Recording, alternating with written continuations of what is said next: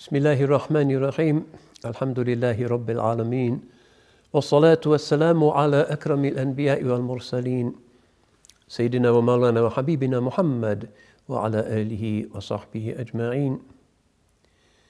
So we're entering once more into the fasting month, setting sail into that fathomless ocean when everything seems to change and everything in our lives becomes more serious.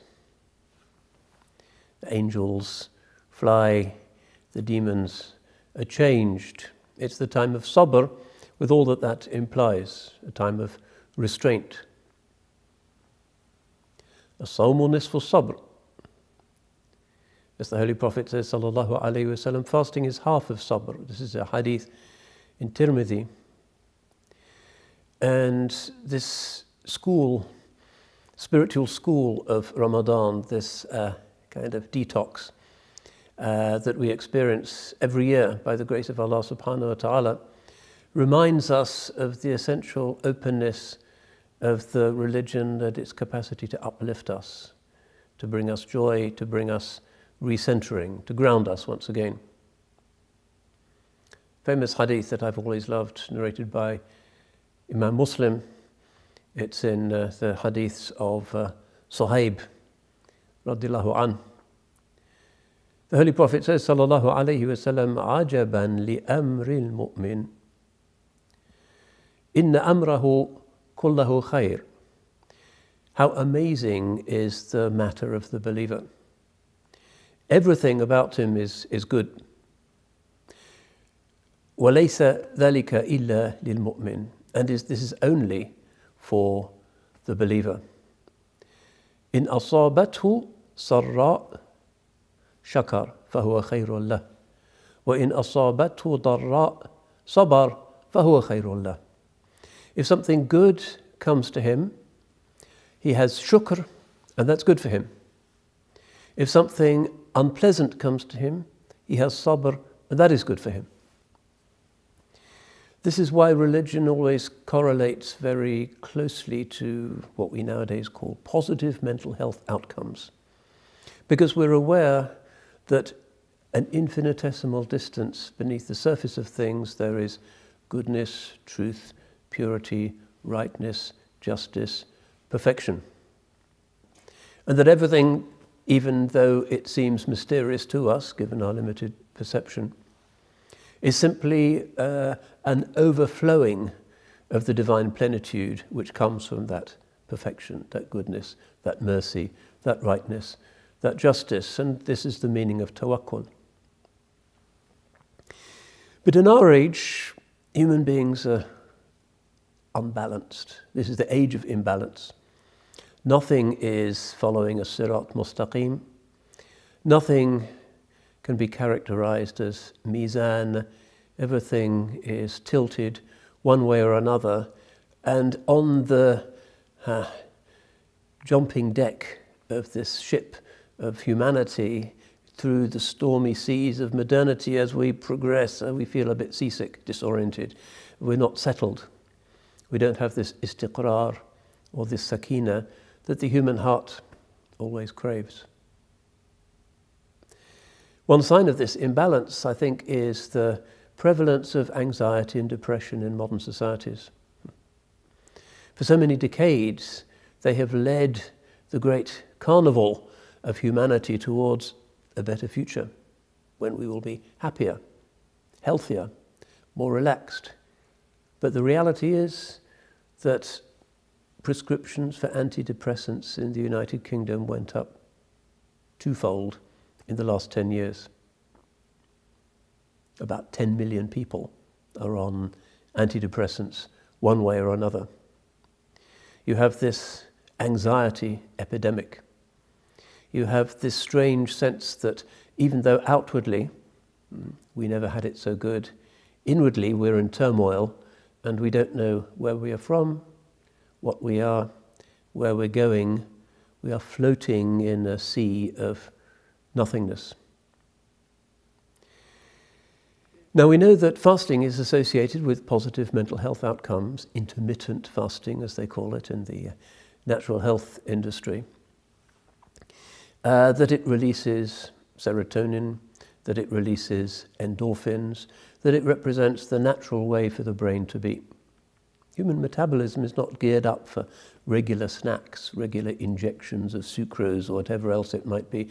We are oriented towards occasional healthy meals, not towards the modern habit of grazing, and the brain is designed for that. And as a result, when we're fasting, we get back to the ancient realm of our hunter-gatherer ancestors, who would go for a whole day or perhaps longer between meals. Something had to be killed, berries had to be found on bushes or whatever. We're designed for this.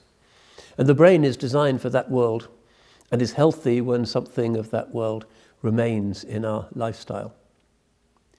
So we get back to this amazing world of intermittent fasting, and the brain starts to function the way it's supposed to. And also just losing weight. There is also an obesity epidemic in the modern world. It never used to be the case in this country, but you see more and more people who are clearly not just overweight, but clinically obese. That's also associated with depression, not just because of people's self-image, their body image, but because the natural secretion of happiness enzymes and hormones is suppressed. That too is not good for us. Another thing we find in this fasting month is that we memorize more. It's the month of the Qur'an. It's the month particularly when the imam of our mosque really has to make sure that he's not rusty, or the embarrassment of stuttering, misplacing something in Allah's book, being corrected by somebody. It's quite a stressful business, leading the Taraweeh. But again, the human brain is designed for memorization. Our ancient ancestors, they didn't have books, they didn't have laptops, they just had the mind and its miraculous capacity to store enormous amounts of material. The brain also is designed to be happy and to secrete those neurotransmitters that make us cheerful when our memory capacities are being used. Those who have memorized enormous quantities in any culture tend to have more positive mental health outcomes. It's an area between the amygdala and the hippocampus, technically speaking, in the brain, where these neurotransmitters are emitted, and that's where the memory is thought to be stored. The neuroscientists are starting to realize this. We're designed for this. Concert pianists. Everybody says, why do you have to memorize your text? Why can't the poor imam just have a book in front of him? Interesting. The concert pianists also have to become hafiz, as it were. It might be of the works of Bach or Chopin, but they have to perform from memory. And this is one of their anxieties as well. They have their Taraweeh. Andreas Schiff is performing in the Purcell room and is doing the English suites of Bach, and not one note may be out of place or people notice. It's very stressful. And just like the Hafiz, they have to practice and rehearse. And generally a concert pianist has to memorize about 150 works upward. And he can't really have a career if he forgets regularly, or if he needs somebody to turn the pages for him. That's just not done.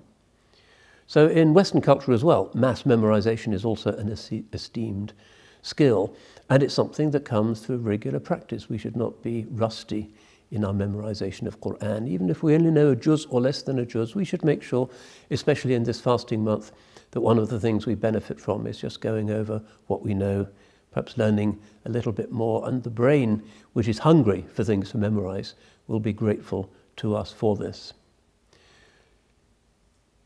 Another aspect of the fasting month is, of course, that it's quite a social time. Britain, the first country in the world with a ministry of loneliness. Quite a shocking thing. But she's pretty busy. We have 3.9 million people who are medically diagnosed with acute loneliness, which is a recognized very serious medical condition. And many millions more who are not really properly socializing. Maybe they'll talk to somebody when they go to the post office, if there is still a post office, if there is still a bank. But this is a very lonely society. Individualism produces loneliness as a matter of course. Ramadan is a time for sociality, a time for meeting people in the mosque, a time for meeting people at iftar, a time for welcoming friends and family to our homes. It's a very busy time, and in traditional Muslim societies it's a festive time. After the sun goes round, everybody's in the street and people are selling things, and it's kind of a carnival. But not everybody in our communities is properly embedded in a community.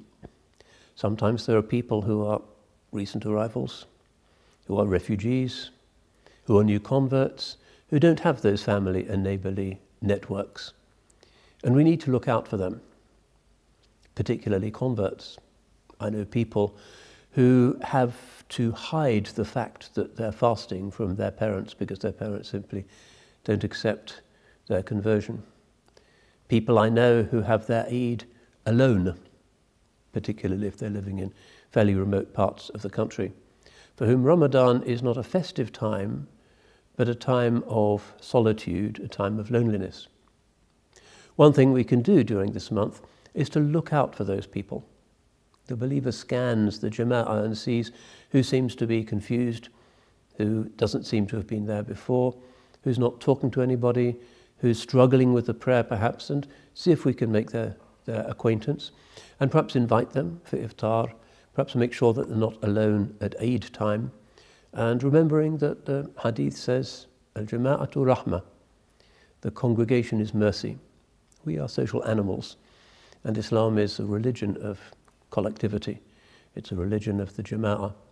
So insha'Allah, these are things that we can remember and be made healthy by in this Ramadan, in this wonderful health-giving time. We can be physically healthier, we can be mentally healthier, we can be socially healthier. And as such, insha'Allah, we become kal jasadil wahid. The Holy Prophet alayhi salatu wasalam describes this ummah as like a single body. So let us be like that. In our hugely diverse, segmented community in modern Britain, let's be united by the fast, and let's draw people in. Let's collectively celebrate the gift of brotherhood. وَكُونُوا عِبَادَ اللَّهِ إِخْوَانًا. The Holy Prophet says, be Allah's slaves as brothers. And insha'Allah we will see how happy we are, how we're delivered from anxiety and depression, and insha'Allah shown the way of sa'ada, sabila sa'ada, the way of felicity in this world as well as in the next, insha'Allah. And let this be one of the lessons and one of the gifts and one of the blessings of Ramadan for all of us in this time, insha'Allah. Barakallahu fikum wa taqabbala siyamakum. Wassalamu alaikum wa rahmatullah wa barakatuh.